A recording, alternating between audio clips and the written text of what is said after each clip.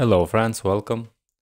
Now in this video I'm going to add the flash message. I'm going to display a banner here, so when we create a new skill or new project, I am in the projects create. And if I just say store now, yeah, we have validation. We don't have validation for skill. And why we don't have that? So let's go inside the projects, create.view, and yeah, we need to add the breeze input error. So let's copy that and paste it here. Just change the b skill underscore id, hit save, and now we have the skill field is required. Very good. Let's create a new skill. Let's say HTML. Name is going to be just HTML1. I'm going to add this URL here, and I'm going to choose a file. Let's choose the HTML PNG, and let's say store. Okay, now let's go to the edit. So when we store a new project, I want to have a banner here to say, for example, the project created successfully. When we edit, the same thing. So let's choose Node.js and say update, the same thing. And when we delete, the same thing. The same thing for the skills. So for that, I'm going to go inside of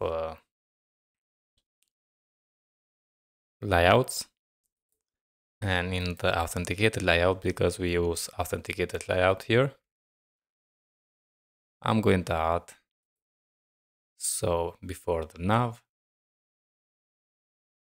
or here, I'm going to add a div with a class to be p4. I'm going to add margin bottom of 4.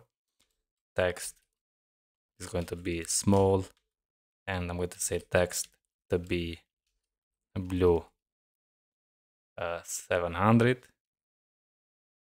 Okay. And let's say the BG to be blue 100, and on the dark mode to be BG blue maybe 300 or 400 here. Okay. And on the dark, I'm going to change the text also to be blue 800. Okay. I'm going to give it a role to be alert. And now let's display a div here. Let's say a div with class to be max with 7XL. And I'm going to add MX auto here to be in the center. And let's display the text here. Now how we can display the text is if you go to the inertia, if you don't know. And we have the shared data, and we have flash message here. We can add the flash and the message. So inside the handle inertia request, we can add this flash message. So let's copy that and let's go inside the handle inertia request.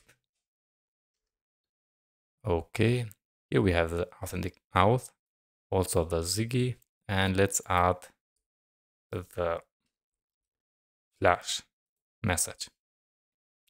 Okay, let's save it, close this one. And now to display, we first check if the page props flash message, if we have the message, and we can display the message like this. So let's copy that, and I'm going to add this on this div. So this div is going to display only if the page props flash has the message. And now let's display the message.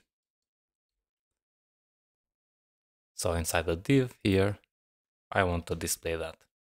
Let's save and let's see what we have here. Right now we don't have nothing.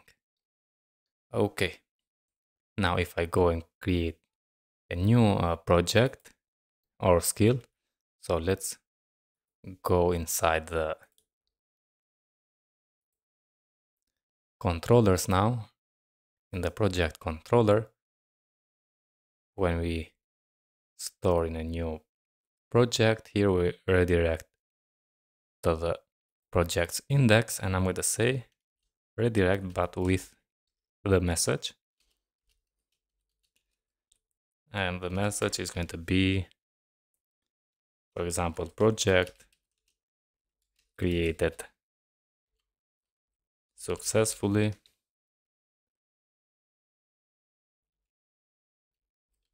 Okay. Now if I save this and let's go and create a new project, let's select HTML, also HTML here, add the, or leave it blank, the URL. Let's choose the image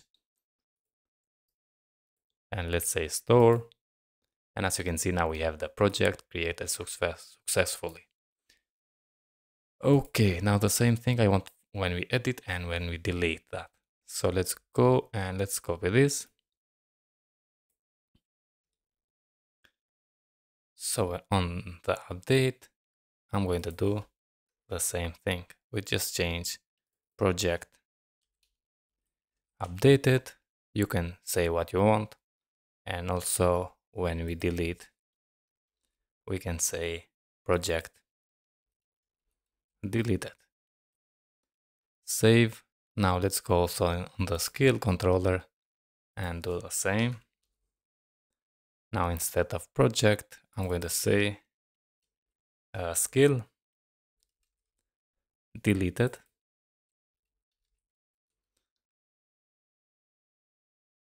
And let's copy that. When we update, we can say skill updated. And when we store a new one, we can say skill created. Let's save it and let's see now in the action. So edit this. I'm going to add the URL here and click update. Project updated. Okay, let's delete this and the project deleted. Let's go to the skills. New skill, just test, choose a file and say store, skill created. Let's go to this test and I'm just going to say something like this, skill updated, and let's delete now and skill deleted. Okay, I think we are okay with the banner. We can show the message when we create and when we edit and delete. Just let me just see if the validation works here. No. On the update, we don't have validation because if you go inside the resources, JS, pages, projects, edit,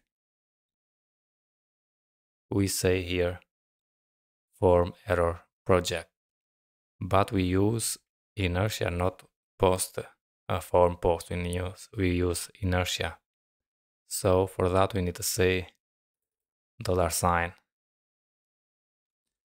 page dot probes dot errors dot image. Okay, let's copy that and do the same thing for the project URL, the same for the name, and the same for the, we don't have for the skill, so let's copy that and paste it here. and change this to be skill ID. Okay, let's save it. And as you can see now, the name field is required, the URL is not required. On the update also the image is not required.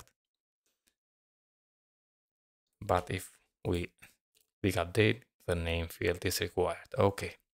Also in the skill, if I remove that, click update, nothing happened. So we need to do the same thing on the skills edit. When we have the form errors image, we need to say $page dot props dot errors, and also on the name